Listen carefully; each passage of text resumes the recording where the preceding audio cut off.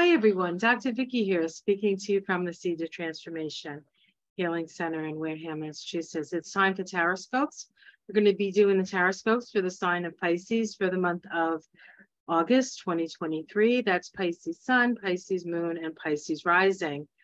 So we're going to be using the Spirit Animal Oracle this month. For all the signs, and we'll be using the Tower of Transformation for the water signs. And each sign I have put a little altar behind me, and so I want to show you what I have here. I have my painting for Pisces that I did back in 22, and I have a couple of oceany things here that these actually usually are in my bathroom. It's kind of an ocean theme. But I just want to show you this little girl here.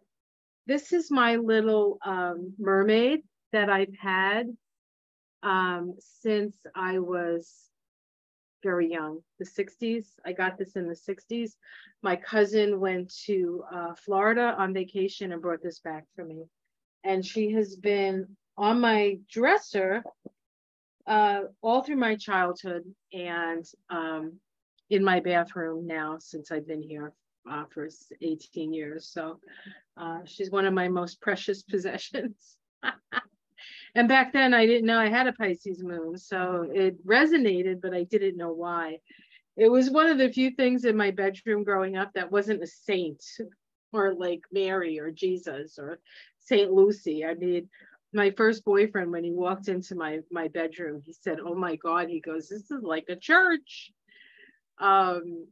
Yeah, and you know, back in the yeah, he kind of said it was like fooling around in a church, but anyway, let's not go there. That was many, many years ago. So let's take a look at the astrology first. It's an interesting month. It's not as fraught in ways as other months have been. There's been a lot of very big shifts happening. And while those are still happening and there's still pressure for that to happen, it's a month that's going to feel like things are finally moving in some sort of direction, and that things are happening after a lot of time hoping and wishing and wondering and the like. So that's just the general energy for all of us in August. And August starts with a full moon and ends with a full moon. The full moon it starts with is a full moon in Aquarius, and the full moon that it ends with is a full moon in your sign, Pisces. And so we're dealing with the more collective side of things with these full moons. Both Pisces and Aquarius are collective signs. In the middle of the month, we have a new moon in Leo.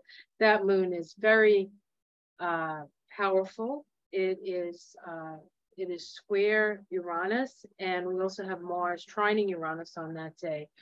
So the opportunity for something absolutely positively new and different can come up with that new moon.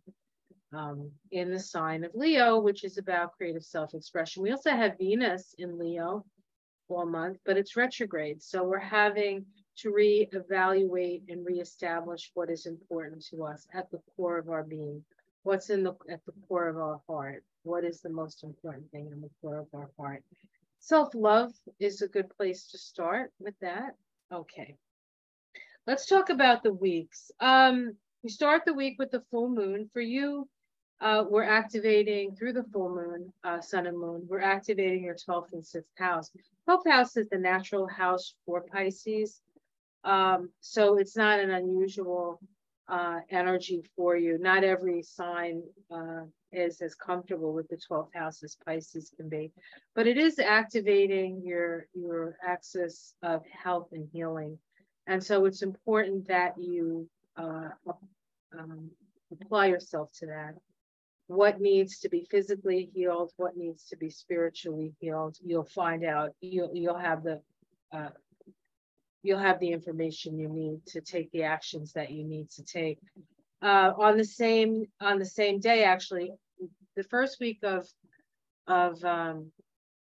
of August, everything happens on the first day, and then we have the rest of the week to sort of figure out what just happened. So we also have Mars make a trine to Jupiter. This for you is in your 7th and your 11th house. Trines. The trines are happening in your air houses, and the trines themselves are earthly. And so they're manifesting your ideas. So you have to be real careful about what you're putting out there as far as your mind is concerned. We also have Mercury making opposition to Saturn. Mercury is information. It's our logical mind, and Saturn is limitation. So we can understand what the limitations of our logical mind is. Of course, we always still have our intuitive mind to work with. So it's not, it just shows you where there's a limitation. And for you, Pisces, we're looking at your 7th and your 1st house. So this can be how much you give away in your relationships, how much you give in your relationships. Is it too much? Generally, it's too much, unless you're the type of Pisces that just, you know, some Pisces will come up with like something will come up for you and you just sort of like skittle away, like the escapist, the escape artist that you can be, or you take on another persona because that's easy enough for you. But you really have to face yourself through this process. Week 2, we have a square between the Sun and Jupiter. Sun and Jupiter are the 2 largest things in the solar system. They make up like 99% of the mass of the solar system. And so when those 2 planets square and potentiate each other, we can be a little overconfident. So you need to be aware of your overconfidence.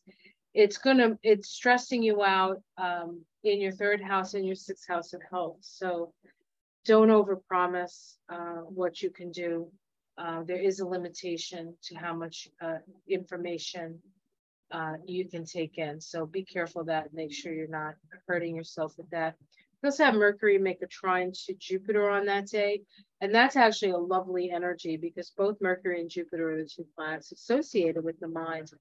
It's happening, the trine is happening in your 7th house, your Mercury's in the 7th house, and Jupiter is in the 11th house. There's a flow of energy, and it's a good time to talk to people of like minds, 11th house, your friends, and also your associates, 7th house.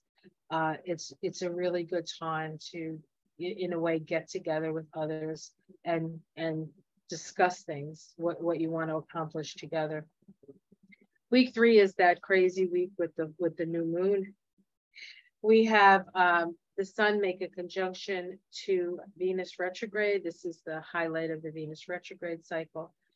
Venus is in Leo. Leo is your 6th house. And so this is a real sort of heart-to-heart with what is your service to humanity? Or it could be a heart-to-heart with, are you martyring yourself for something that you should be doing something else with? Or it could simply be a health issue that comes up that you need to look at. And of course, Leo rules the heart. So if there's any weird things happening with the heart, whether you're getting flutters or pain or anything like that, you definitely want to get that checked out. And that's true actually for all of us with Venus retrograde in Leo. And Venus is, because it's in Leo and it's square to Taurus, and Uranus is in Taurus, there is a lot of stress actually on the heart right now. So we need to be careful of that. And that's true for everybody, not just for Pisces. We also have on that week a square of Uranus to the Sun. And then we have the new moon, which is square Uranus. So, and we also have Mars trine Uranus on that day of the new moon. So there's a lot of Uranian energy with that new moon, and Mars at that time is in Virgo. Mars is in Virgo almost all month. So there's a need to take care of what needs to be taken care of. Mars in Virgo needs to take care of whatever task is in front of them. take care of it and finish it, that kind of idea. So watch your health, watch your heart.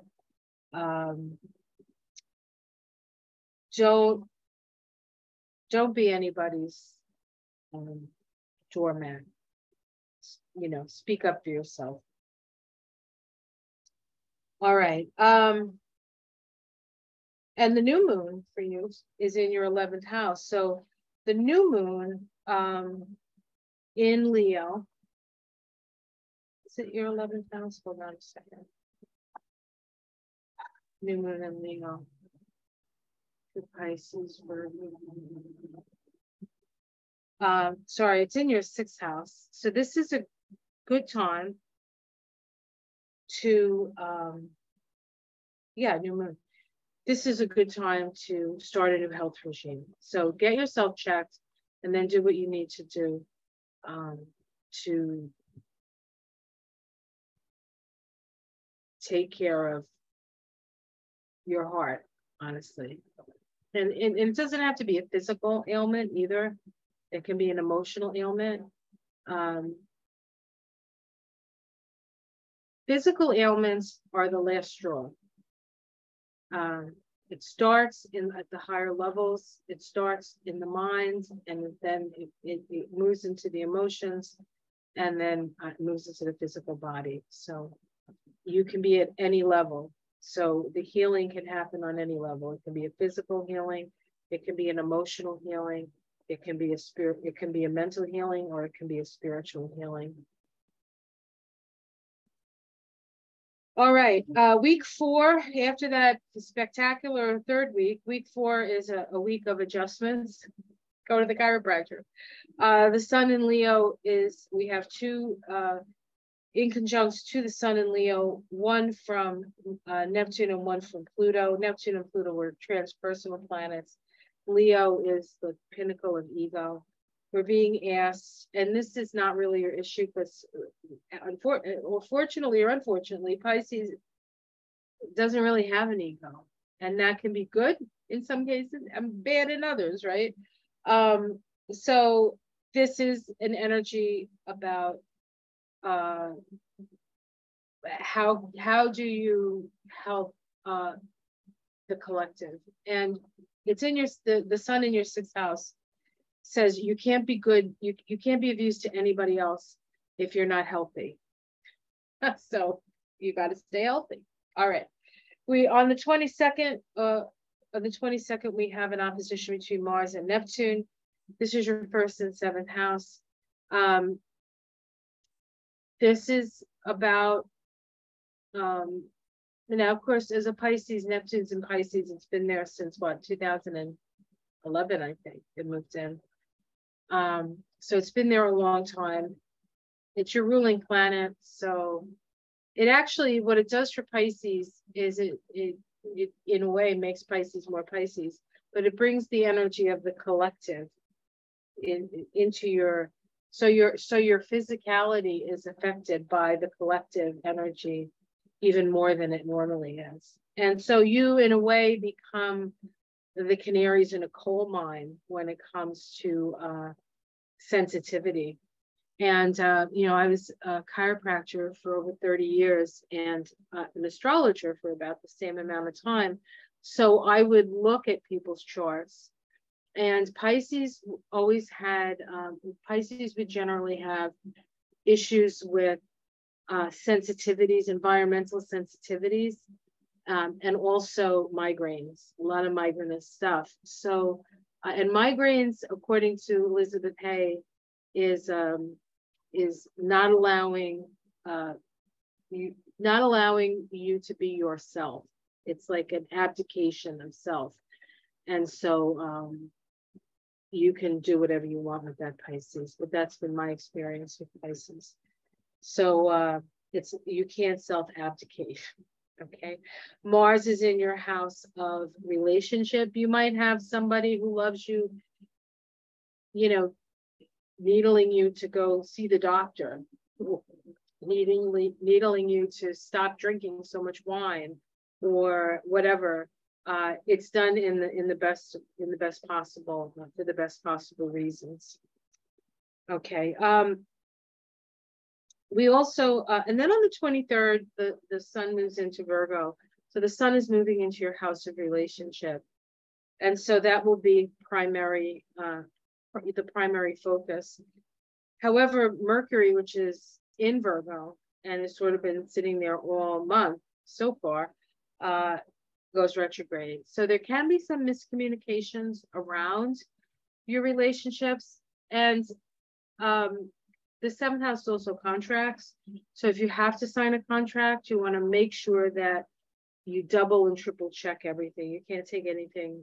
Don't go by faith here. You have to make sure that that the I's and dots are crossed T's and all that stuff. Which Pisces hates. And I know because my moon's a Pisces. Details. On the 24th of August, we have Mars make a trine to Pluto. This is happening in your 7th and 11th house. Those air houses getting activated. This is creative self-expression. This is very, very powerful energy moving through those houses. So make sure you keep your mind focused on what you want to bring into your life at that time. And the last week, Mars moves into Libra.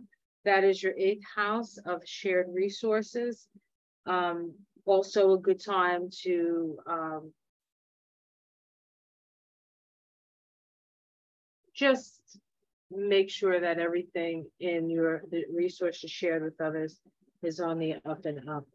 And of course, we have the full moon ending the month in your sign with the moon in your 1st house and the sun in your 7th house. And so this is a very emotional time.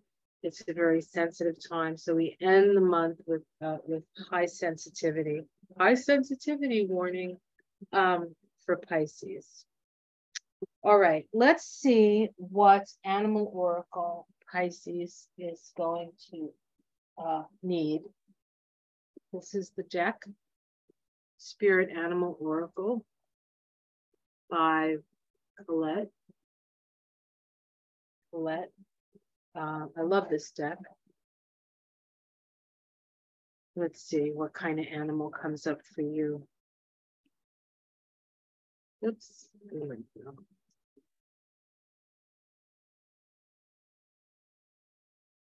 It's pretty hot today, so the cards are a little sticky. It's pretty hot today. It's the summer. It's hot everywhere. It's the hottest summer in recorded history. We've been pretty lucky though where we are. It's been hot. Don't get me wrong. Hotter than usual even, but nothing compared to some places on the planet. God help us. God help us. Oh.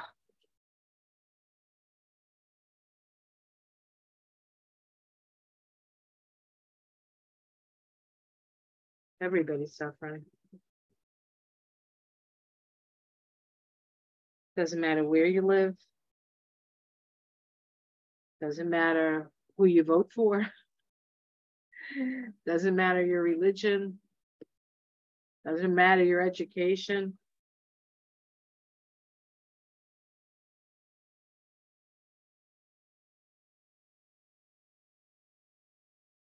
Elephant spirit, learn from the past. The second time elephant spirit has come up. Okay. Let's read it. And, you know, if you have in the past given your power away and it hasn't worked out for you, if in your past you haven't paid attention to what was important to pay attention to when you put it in somebody else's hands. Elephant spirit. Although we often wish we could leave the past behind, elephant spirit reminds us that memory matters. We must respect the wisdom of the elders who hand down to us traditions they have shaped to express our connection to each other and respect for the community. This is very much an energy of the South Node in Libra, the South Node in Libra. What has come before informs what we are experiencing today, and we must never forget our legacy of strength and dignity. Elephant spirit appears with the message that we are to acknowledge that which came before and to learn from it. All of us are memory-based creatures, and we must revisit the past to understand where we are and where we are going. The stories of events you experienced, the stories in our collective memory, and the stories of relationships you have had can be told in many ways. What story will you tell? Elephant spirit is here to encourage you to make it one that stirs your sense of power and dignity. For you have honored yourself by choosing to learn from your past. Spirit rejoices at your willingness to learn and grow. Cool. All right. Now, let's see what the Tarot of Transformation, where did I put that? Oh, dear. Where did I put my cards? And they can't be far.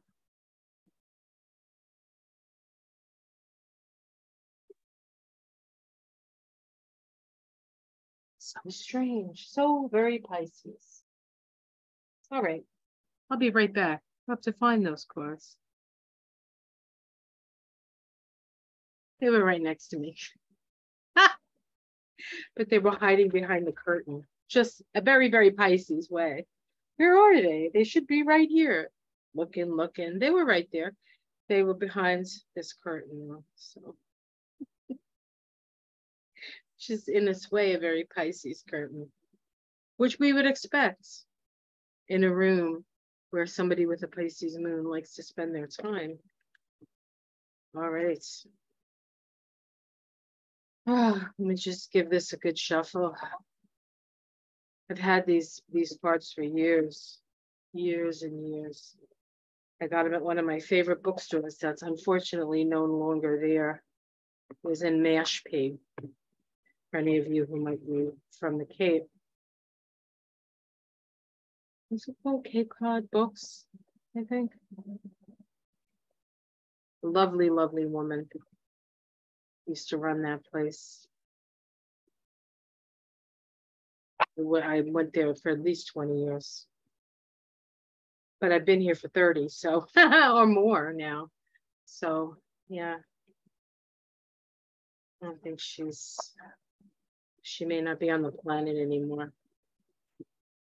She had the best books, man. And it was also a used bookstore. I love used bookstores.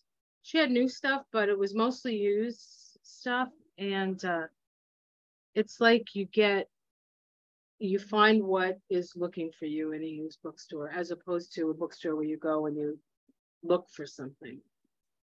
The books find you in used bookstores. We have Exploring the Inner Landscape, Teacher of Cups. Look at that, so Pisces. We even have a mermaid in there. Look at that, just like this little mermaid with her spanglies. This is like a Leo mermaid, right? This is like Pisces with Leo ascendant right there. Teacher of Cups. So you are, as always, introspective, thinking big thoughts, imagining, hopefully big things, good things, not bad things, because imagination is a wonderful thing, but it can also be a terrible thing if misused. Your challenge is the Lover's card. So you're making a decision around love. And there is a lot of energy for the houses associated with our relationships. The air houses the third house is our relationship to our siblings. Our seventh house is our relationship to our partners. Our 11th house is our relationship to our friends. So you're really sort of mulling over how you feel inside about all these different relationships, what's underneath it all. We have the 6 of discs, or called the web of life. You're pondering how everything is connected, how everything You know, you pull one string, it vibrates on another string. And so you're really sort of in this place of reviewing your life and where your life has taken you, and perhaps where your next step may lie. In the past, we have the High Priestess, one of my favorite cards in this deck. This is lifting the veil and seeing the truth. You've seen the truth. Recently, in the past, you've seen the truth. The veil has been lifted. The veil, you know, when Jesus put the mud in the eyes of the blind person and the scales fell from their eyes. This is what this is talking about. It's about seeing with the inner eye. Seeing with the inner eye. Love this card. I actually made a plate. I copied this picture on a plate and made a plate. I don't know if we still have that plate. It was one of those art things where you paint a plate and then you have the plate. But I don't know if that plate is still around or if it broke. Well, that's terrible. I'll have to ask Michael. Michael may remember where the plate is. In the sky, we have the Two of Discs balancing the material life. So you're doing this. You're figuring out how you can maintain your lifestyle. If that's what you want to do, maybe you're deciding whether you can maintain your lifestyle. Maybe it's too much for you to handle, and you want to live a more simplified existence. So this is sort of what you're kind of in this place where you're like, well, this is everything that's happened now. Now, how do I move forward in a more balanced way, perhaps? Let's see what's in the immediate future. Authentic nourishment, the Three of Wands. This is about coming from your heart. This is about doing what you love and loving what you do. This is connecting to the core of your being and allowing it to spiral out into the world and shine your light. This is a beautiful, beautiful card. It's the birth of light, really, the Three of Wands. I love the Three of Wands, one of my favorite cards. How people see you, Server of Cups. They see you as somebody who helps other people ease their pain. You're seen as the healer, the friends. Whether you know the person or not, you're going to always give that energy of compassion to others, and people recognize that in you. In your domestic situation, taking the Hierophant off the pedestal, this is about coming to a real appreciation of your wisdom, not the wisdom of what the government says, or the wisdom of what the Pope says, or the wisdom of what somebody in high authority says, because the Hierophant is about that. But the Hierophant is also about listening to the inner voice. And the inner voice doesn't have to look like the Pope. The inner voice doesn't have to look like the president. The inner voice is your inner voice. It's the voice that comes from your heart and soul. And that is what you're connecting with at this time. Hopes and fears, we have the Devil. The Devil is anything that keeps you from your light, and it can be addiction. So if you have a propensity, which is often seen in Pisces, honestly, because the world is difficult and Pisces is sensitive and gentle, and sometimes Pisces will take to addiction to ease the sharp edges of the world. They prefer to sort of be in that sort of in-between place where everything is full of possibility, but things can't necessarily hurt you. But they can, because at some point you have to walk the earth, right? And the outcome, wonderful card, the Chariot. You are on your way. You are on the direction of your destiny. That's it. You're good. You're good. All of this introspection, all of that is well and wonderful, but you know the truth and you're going to act on the truth. Let's see what's underneath it all. We have the Master of Cups, abiding in love. The Seven of Discs is incubation. This is a waiting time. And the Teacher of Wands, spirit and matter. You are about to burst onto the scene. Almost there, almost ready. By the end of the month, you will be moving forward at a very rapid rate. And I think it's going to be very good, Pisces. Very good. You're taking the past into consideration. You're learning from the past. You're respecting the wisdom of teachers and the wisdom of the past, and moving forward into the future with a full heart. I like that. What a lovely read. I'm so excited. I have a Pisces moon, so, and I try to be as what do you call as possible. As I'm going to keep myself separate from this, but it's hard sometimes, especially with the water. All right, guys, have yourself a great month. Like and subscribe if you would. If you'd like a reading with me, there's a link below to my website. I do hour and a half readings. If it's your first one, I prefer the hour and a half. This is a lot of information. It's a combination of astrology, numerology, and the Tree of Life, Kabbalah. And it changed my life, so it'll probably change yours as well. Or you can become a patron if you like my work. I just put recently I put out a video on Clarence Thomas and Alito. I want to do all of the Supreme Court justices. It's a series I'm working on, so I'll try to get another one out this week. I have in the queue, or in the up at bat, or ready to get up at bat, is John Roberts. So I have to just do a little bit more research on him because I don't know as much about him as I did about Thomas and Alito. So I like to get my research done. Yeah, so you can help me get more work out there and more understanding. I think the more we understand each other, the better off we'll be. And when you have somebody out in the outer world, that's a focus of everybody's attention. There's a lesson in it. And I think we need to learn a lesson. And so that's why I do people like that. Yeah, so that's what's going on. All right, well, I'll let you go. Get on with your day.